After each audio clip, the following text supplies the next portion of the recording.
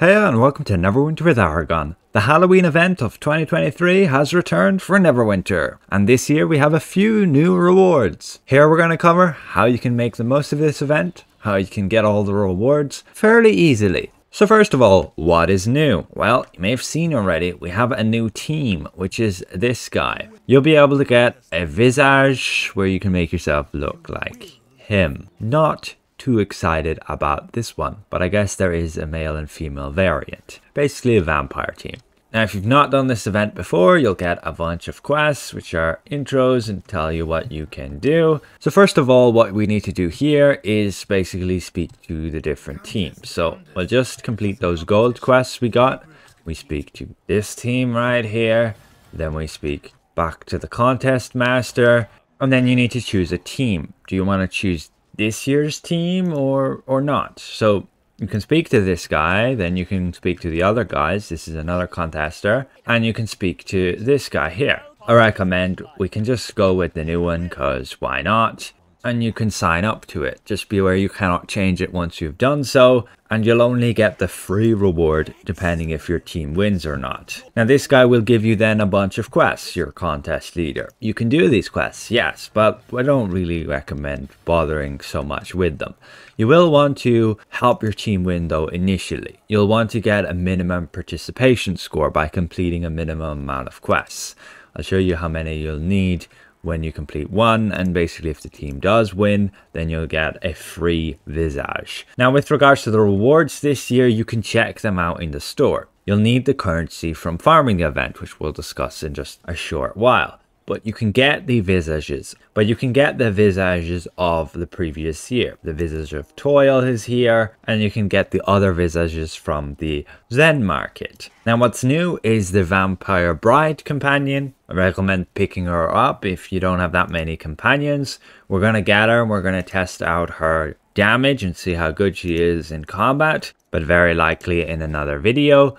And then we have the new mount, the reanimated chariot. What's good with it is it has 4 slot insignias. Right now you can't really use it for a whole lot, but the next module with 27, you'll be able to use it to get the bonuses of Enchanter's Hex and Warlord's Motivation. The current ones you can obtain with it is Lionheart's Preservance and Accursed Resolve. Not that great, more orientated towards a tank. But next module, Enchanter's Hex and Warlord's Motivation are 2 very good bonuses for damage dealers. So 100% take part in this event on all of your characters that are damage dealers and get this mount. It'll be well worth it. The unfortunate thing is it binds on pickup account. You won't be trading it between players, but at least you should be able to transfer it between your characters. You can farm the event on one character, get your rewards, and give them to other characters. The companion, on the other hand, binds on equip, so we should be able to sell this. The rest of the event is mainly fashion. You can check out the different fashion sets here just by right clicking on them.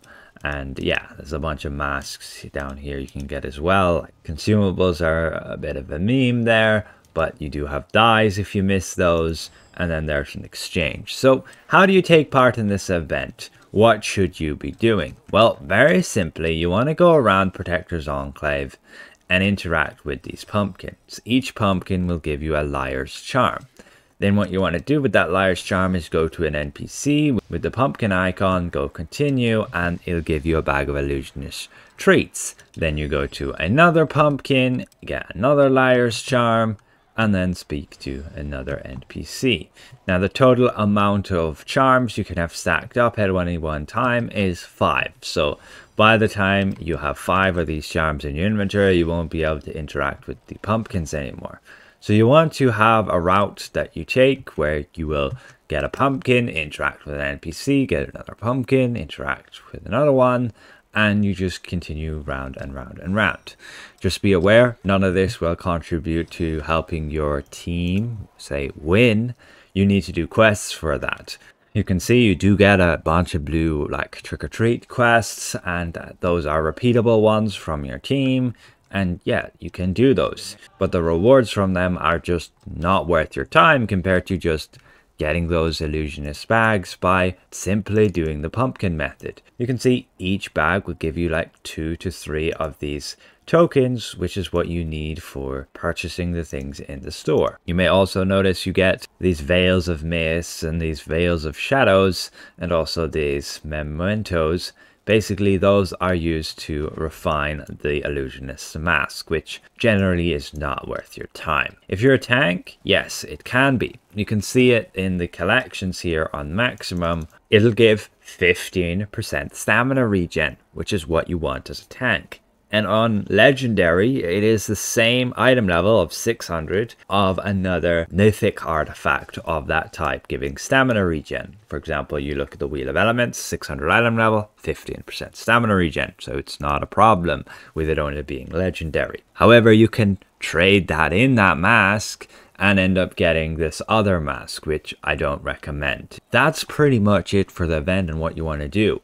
Rinse and repeat picking up pumpkins. In terms of your team and how many quests you actually need to do to make your team win or to benefit from the reward if your team does win, well, we shall see. So we'll just do one of these quests, which is trick or treat. So you speak to these tricksters, but you can see you get a warning. You need to put your team's mask on in character gear, mask of the blood lust. So once you have it, you can speak to these dudes and then you get a trick or treat. We got a treat, a crunchy one. Here's another ghost, trick or treat. There we go. You can head back to your contest master, whether it's one of the three, and you complete the quest.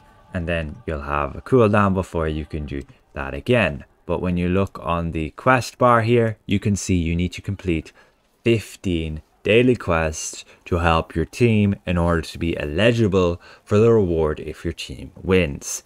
So we've done 1 out of 15. So yeah, you can choose a team and just not participate, but then it doesn't really matter what team you chose. Only if you get the 15 quests done will you get the free visage if that is the winning team. But regardless of who wins, you'll still be able to spend some currency after the event is over to just simply buy the visage. So again, all I really recommend with this event is go ahead, get the new companion. You can get a bunch of her and you could sell her later on. But what's really notable is this new mount. Get him for your damage dealers for the 4 slot insignia bonuses, in particular coming with module 27, Chanter's Hex and Warlord Motivation. The other mounts, unfortunately, are just 3 slot mounts. You'll only be using them for fashion, so you can get them if you so desire. You may occasionally get from these bags of illusionist goods beholder pinatas,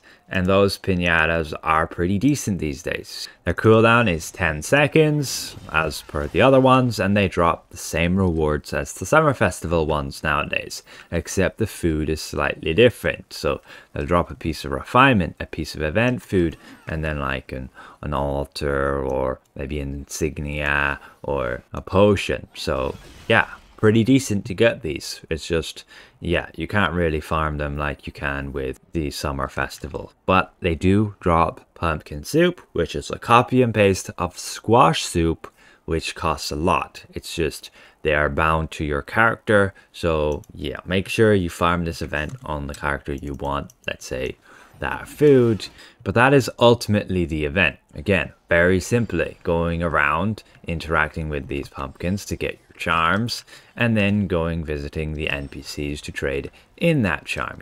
Again, each one giving 2 to 3 of these Masquerade tokens, allowing you to get the event currency. What is annoying is you can't see how much you actually have. I don't know why they changed that, but if you look in your inventory, the coin section, you go down here, we can see we have a total of 568 Masquerade tokens right now. You need to get to 1,000 to get the reanimated chariot. I'll most likely come out with another video showing exactly what route I take to farm the pumpkins, but ultimately a showcase of the new mount and a test of the new companion when I get it. I'll need to do a bit of farming on live in order to get enough of those Masquerade tokens. So don't stress too much about this event. Mainly fashion, but that mount is particularly good and I highly recommend picking it up. If you really farm your ass off, you can probably buy some of those rewards. Check the bound status on them. Some of them are not bound until you equip them, and you can always save them and they'll sell for double, triple the amount of price that you might see on the auction house right now. So a special thank you to all these channel members for their added support. We'll see you guys around.